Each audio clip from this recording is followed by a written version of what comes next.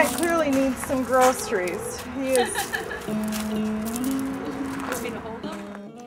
Polar is a 3-year-old Great Pyrenees, but is almost unrecognizable as such.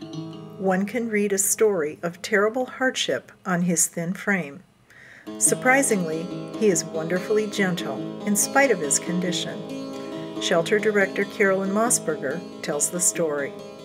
Polar came from a hoarding situation in Tinley Park. It was a sanctuary actually called Dazzle Rescue, I believe. And I know it was in the news. Yeah, they found 100 animals at the sanctuary. There was a dead horse and I know a dead cat in one of the barns. All of the animals were very emaciated, standing in their own feces. They hadn't eaten and they weren't sure how long. Many of them were very sick. They had some parvo puppies. All of the dogs had hair loss, and some of the cats had severe upper respiratories and eye problems, and they were all removed. Those were the only 2 that died, were the ones that were dead on the property. They all went to the Animal Welfare League in Chicago Ridge. We were able to take 3 of the animals, and I know that some of other rescue groups were coming to take some more as well. So fantastic. Hopefully they've all been placed. And she has a court case pending, I think. Yes, she does. She did turn herself in as well. Hi. Hello, adorable. Oh my goodness. Oh, you're just as sweet as could be.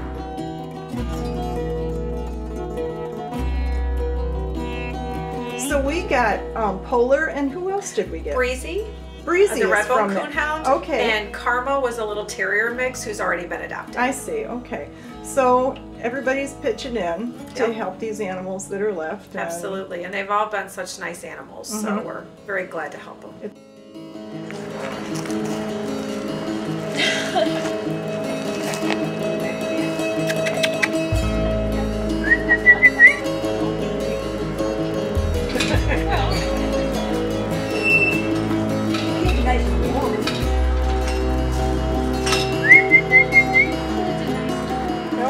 Not come through whistle.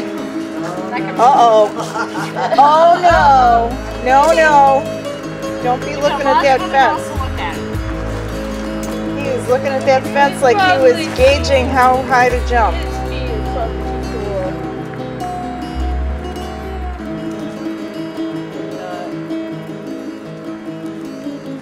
So nobody here knows his story except for the reporter. That's about all you need to know, I guess. For most of us, it's hard to understand how people can willfully cause the suffering of another creature. Perhaps we never will. What matters for these animals is what happens next, after they're released from the horror of life in the wrong hands. Luckily, there are many strong hands and hearts to help provide the answer.